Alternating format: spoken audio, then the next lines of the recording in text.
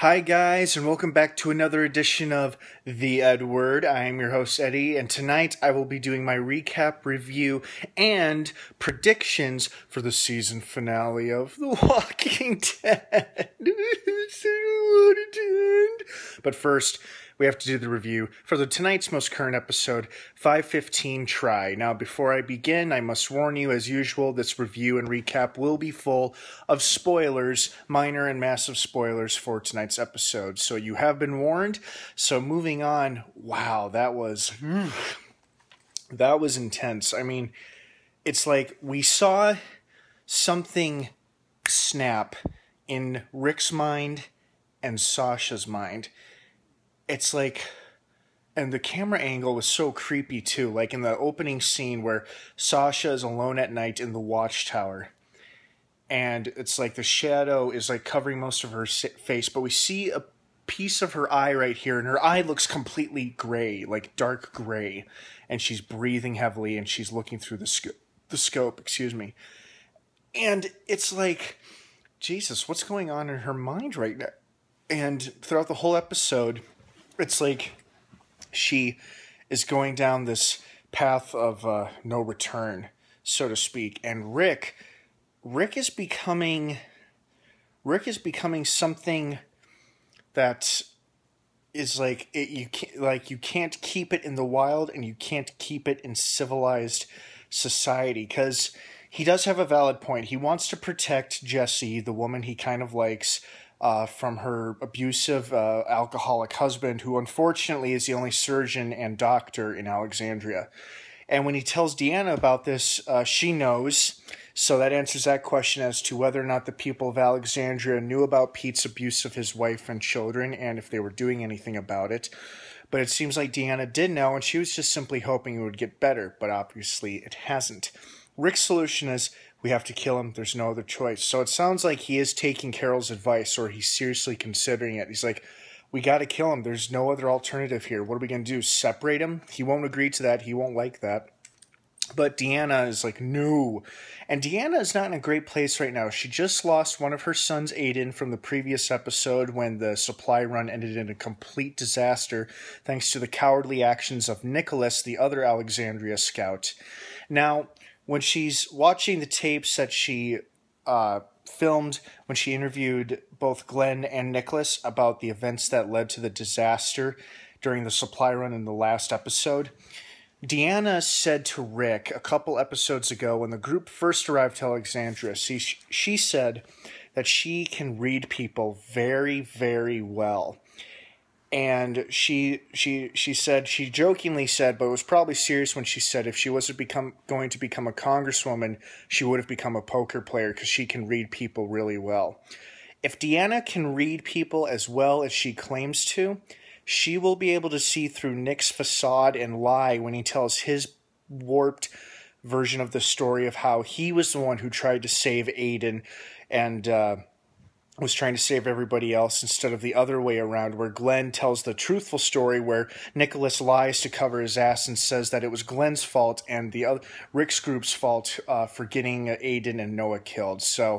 But I think Deanna will hopefully know better as to who's telling the truth. But it doesn't help that Father Gabriel filled her head and with this suspicion and this notion that Rick's group is unstable, dangerous, and untrustworthy, and will take this place if they feel it necessary. And unfortunately, Rick, when he went apeshit after wailing on Pete in the street in front of most of Alexandria and several of his group members, kind of cemented that fact. You know, Rick publicly and loudly said, keep in mind, he's got a bloodied up, beaten face from pounding Pete and then vice versa. And he's pointing his gun at the crowd, and it's like he's become a crazed lunatic, and he's yelling about how this place is not going to work. This is not going to work. What you're doing, and he's referring to Deanna. He's talking to her. He's like, Deanna, what you're doing, this is not going to work. This place, if you keep running things the way they're going now, this place will eventually fall and people will die, and I am not going to let that happen. So he's making it clear that he's saying to them, to Deanna specifically, he says, if you're not going to run this place properly, then I will. Me and my people will take over and we will run this place properly. Unfortunately, it kind of goes along with what Father Gabriel told her in the previous episode about how Rick's group could take this place from them. Fortunately, Michonne is there just in time to shut him up with a nice back of the head hit with her fist, I believe. Yeah, just a really hard hit. So she knew that her friend was just going, off the charts, and he was just ranting. And from what I could tell, this was probably a lot of pent up rage, fear, uncertainty, and downright anger at the whole situation of the world right now. It didn't help that he was wrestling with these feelings for Jesse, and that he was trying to think about the safety of his children and his fellow group members. And the fact that he's a cop again, or the town constable, it probably adds to the pressure he's already feeling. So I think this was just like, he's kind of like a volcano who was, settling, and finally he goes off. All he needed was one little trigger to set him off, and the fight with Pete is what really did it in for him. All of his true feelings, his true emotions came to the surface. He doesn't believe that this place is being run properly, and the people don't know what the hell they're doing, and sooner or later they're going to get themselves killed and the place destroyed. And he's making it very clear. He's like, I can run this place, and my people and I can take care of ourselves, and you people can't. So now that's that with Rick, and then besides him, the other person who's becoming incredibly unhinged is Sasha. She's become reckless, fearless, for a lack of a better term, and but it's making her take unnecessary risk. Like she actually went into the woods and was intentionally hunting walkers, hunting them like game, and what I could tell is that was just a way to blow off steam. Not the best way to blow off steam. Great. You know what? It is great to have zombies around to take your rage and anger and fear and hatred out on. But you shouldn't really do it at the expense of your bullets, because she was hunting them down and killing them fairly quickly and efficiently with her guns.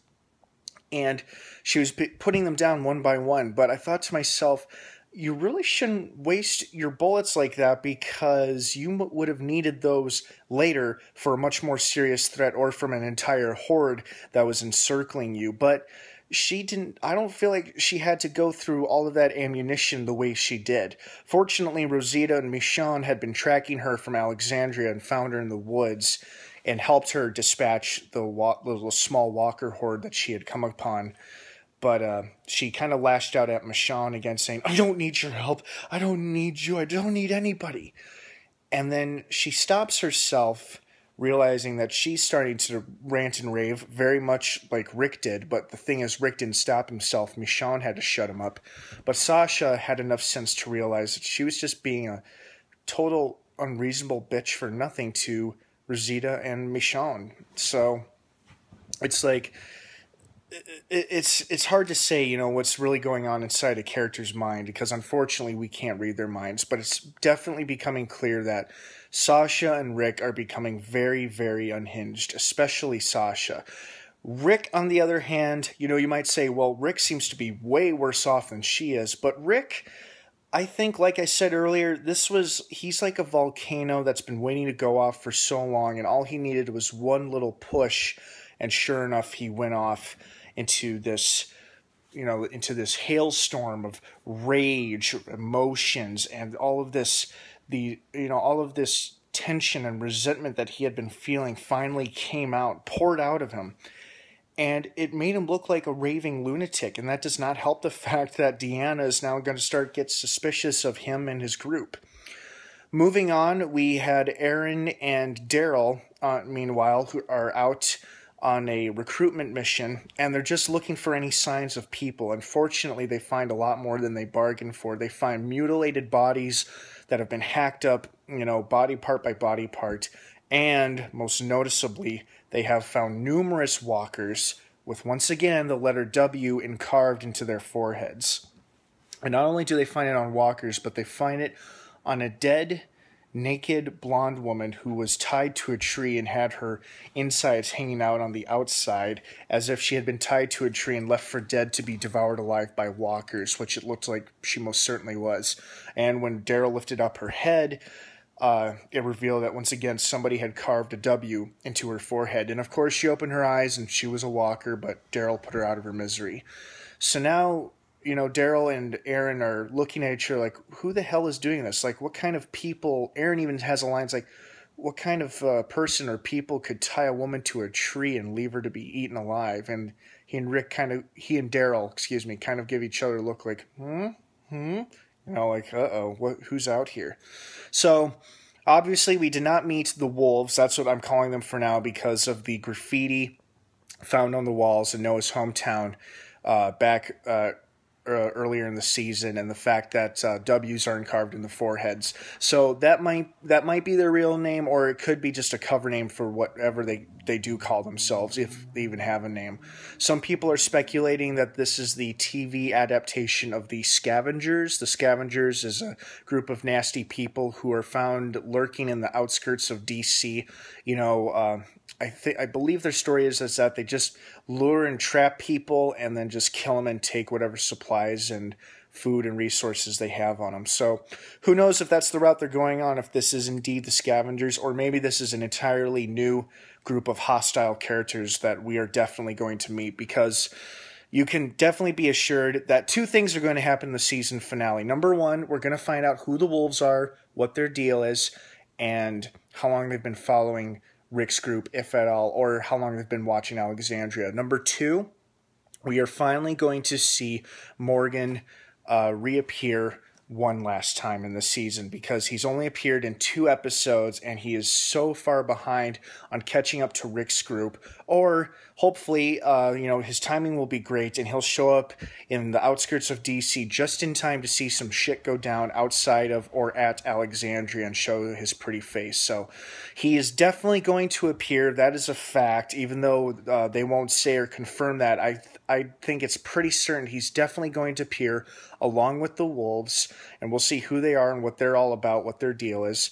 And that's going to be the big season finale that everybody's been talking about for the past couple weeks. But anyway, moving on. So this was a great episode. It was a very intense episode, very, very intense, because we're seeing our characters becoming unhinged and unnerved by their surroundings. And the ironic thing is that their surroundings for once are peaceful, genuine, and not too crazy or violent, as long as they don't stay outside the walls for too long. But it's like Michonne, Sasha, and Rick all temporarily lost touch with reality and were completely unaware of their surroundings, especially Rick and Sasha. Michonne, she had a few flashbacks here and there, but she slowly came back to reality. But Sasha and Rick became so unhinged